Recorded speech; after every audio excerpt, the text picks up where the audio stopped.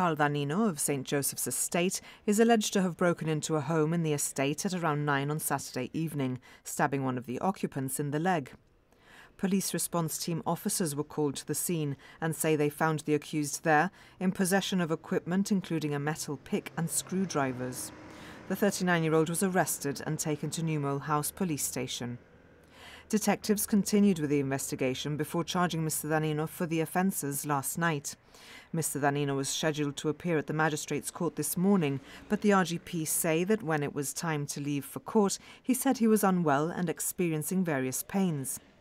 Mr. Danino was examined and assessed by a doctor who concluded that he was fit to attend court.